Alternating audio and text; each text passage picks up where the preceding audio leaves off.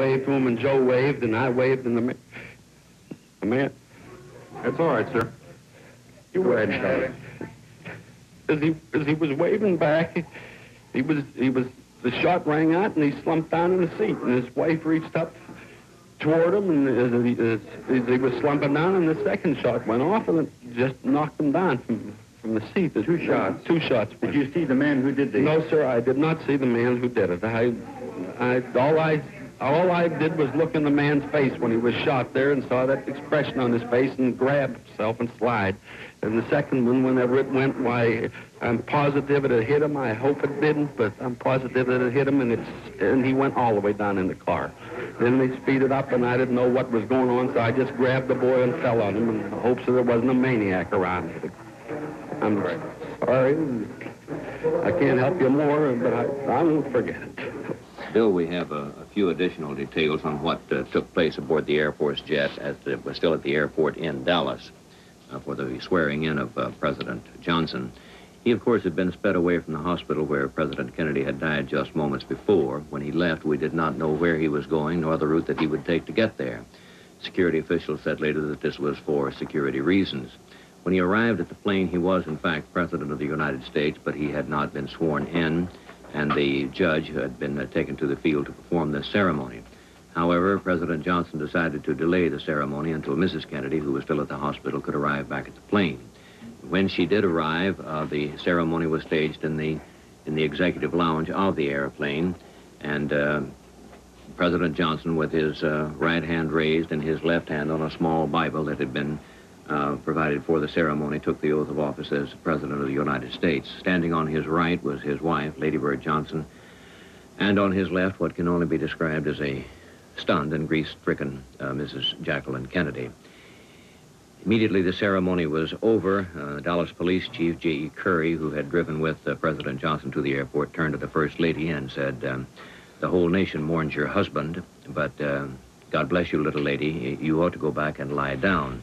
Mrs. Kennedy said, no thanks, I'm fine, and stayed where she was for a moment, but a few moments later she did go to another part of the airplane, the compartment containing the body of the president, which was in the casket, and the reports are that she spent most of the return flight there along with the body of her husband. This is the announced order given from the White House this evening. The plane is due in roughly a half hour or so, about 6:05 at Andrews Air Force Base outside Washington, carrying President Johnson and the body of President Kennedy.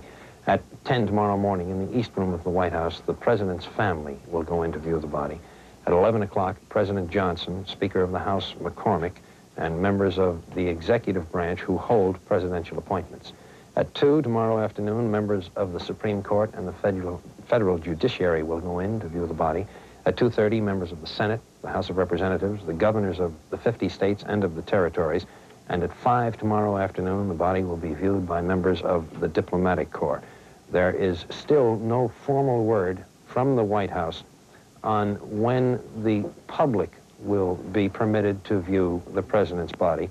At the executive mansion, they are thinking that the body will lie in state at the Capitol later for that purpose, possibly Sunday or Monday, and still yet to be determined, with the family understandably trying to cope with what happened today rather than trying to look forward to arrangements for what must be done in the future. There is still no firm word of where final services for the president will take place, nor is there yet any decision on where the president will be buried. There is, of course, the tradition of ceremonies in the Capitol, burial at Arlington for the president. There is also the fact that the president is from Massachusetts, that the family has exceedingly strong ties to and in the state, and it might well be that the president's family will desire that the Mass, the Requiem Mass, be said in Boston, perhaps by Cardinal Cushing, who is an extremely close friend of the Kennedy family, and that the president may go to his final resting place in the Kennedy family plot in Massachusetts. Frank? Just to say, Bill, that the family is gathering, so to speak. The president's younger brother, Ted Kennedy, Senator Edward Kennedy of Massachusetts, was, as it happened, actually presiding over that body this afternoon when he received word of the assassination of his brother in Dallas. And he left immediately. He was joined by a sister, the wife of Sergeant Shriver, head of the Peace Corps, and they flew immediately to Massachusetts to be with the president's mother and father, who are there. The two Kennedy children were at the White House at the time. We still do not know if they have learned of their father's passing. We are told, Frank, in reports they have not They yet have been not, told. fine. There was a suggestion earlier that they would leave that for Mrs. Kennedy. Yes, sir. And the president's maternal grandmother, who is 98 years old and lives in Massachusetts, has not been informed of the passing of her grandson. We have some reaction now from the Soviet Union. Foreign Minister Andrei Gromyko telephoned United States Ambassador Foy D. Kohler at midnight at the embassy residence in Moscow to express his shock and greatest sympathy to the American peoples. He told the ambassador official condolences will be conveyed later at the highest level. Well, this obviously was a reference to Soviet Premier Khrushchev. The people of Russia have been told of the passing of President Kennedy. We do not as yet have any formal expression from the Soviet leadership. Pope Paul VI in Rome, who was visited by President Kennedy shortly after his coronation in Italy earlier this year, has made some comment on the passing of the president. A report on that now from NBC's correspondent in Rome, Irving R. Levine. Pope Paul VI has just sent this message to the American people. We are profoundly stricken by the tragic and sad news of the assassination of the President of the United States, John Fitzgerald Kennedy, and of the grave wounding of Governor Connally. We are profoundly saddened by such a shocking crime, by the mourning which strikes through its leader, a great and civilized country, by the sorrow which afflicts Mrs. Kennedy, her children, and all her relatives.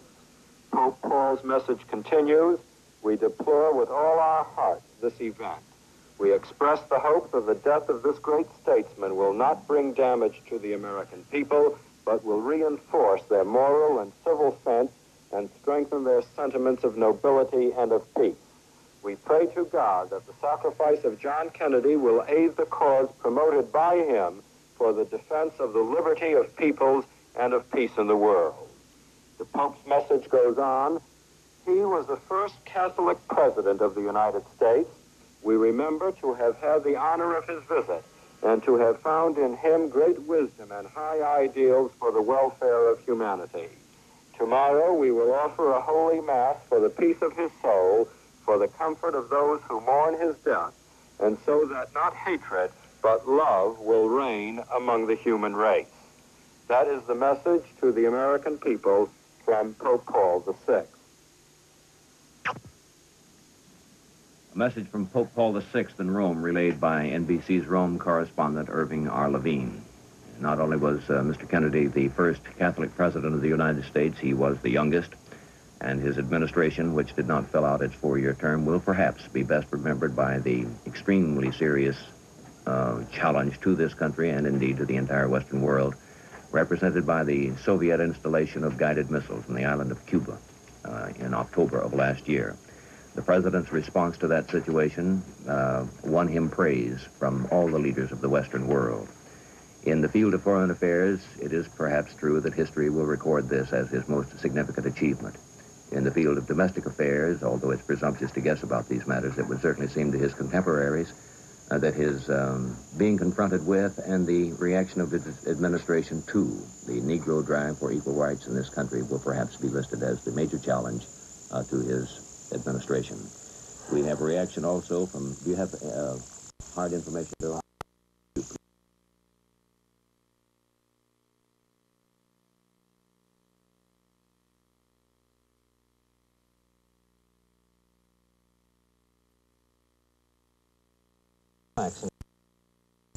That America today is stronger than ever before.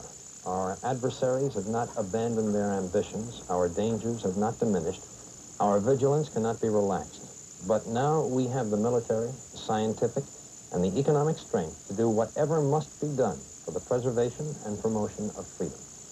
That strength will never be used in pursuit of aggressive ambitions. It will always be used in pursuit of peace. It will never be used to promote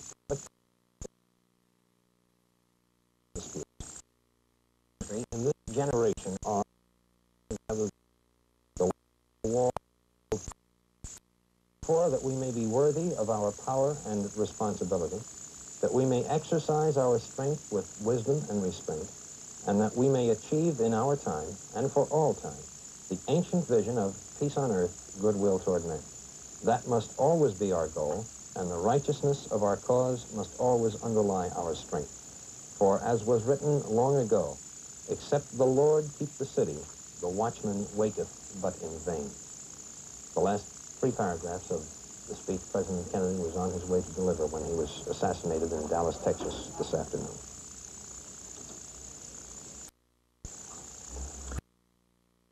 Would like to remind you again, these have been canceled for the remainder of this broadcast day. We will, however, remain on the air to bring you all developments as promptly as we receive them in the way of assassination of our president. Now we pause for station identification.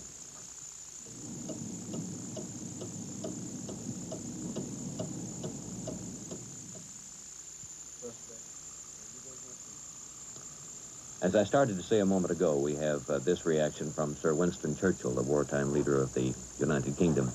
He said tonight that the assassination of President Kennedy is a monstrous act which has taken from us a great statesman and a wise and valiant man.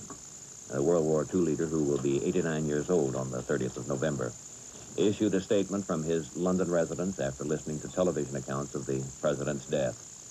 The loss to the United States and to the world is incalculable, Sir Winston declared. Those who come after Mr. Kennedy must strive the more to achieve the ideals of world peace and human happiness and dignity to which his presidency was dedicated. A spokesman for Sir Winston said he and Lady Churchill sat up past 10 p.m. to keep in touch with developments over television, which is quite a late hour for a gentleman of his age.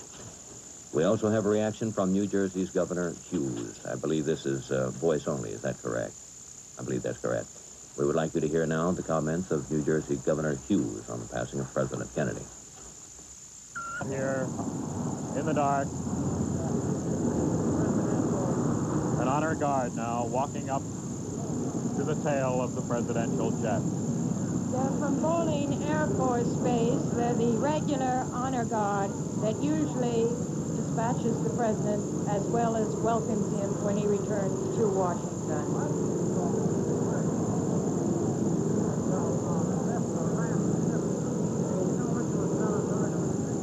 An Army helicopter has just landed, making a great deal of noise.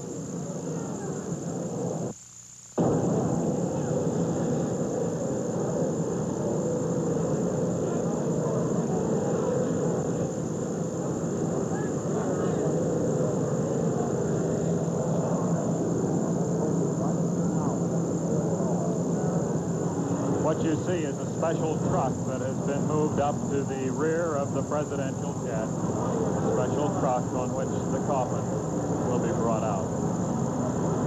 A helicopter is standing by just near the presidential jet to take the coffin away.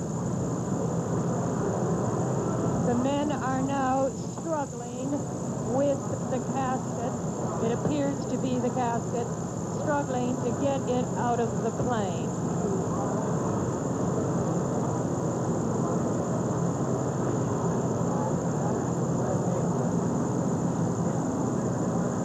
The bright, shining casket glistening in the lights here at the airport.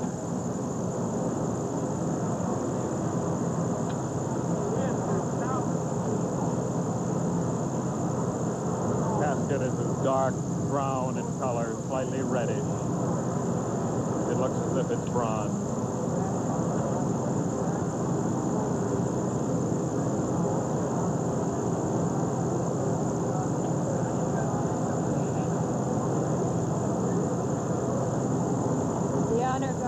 Slowly marches away from the plane, leaving room for the elevator-like apparatus that is now being lowered. Seems to have gotten stuck.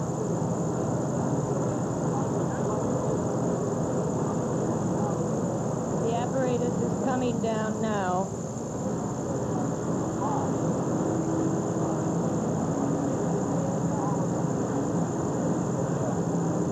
The ambulance is being drawn up just near the truck, which lowered the casket from the plane. It is our understanding here that the body will be flown by helicopter from here. possibly to Bethesda Naval Hospital.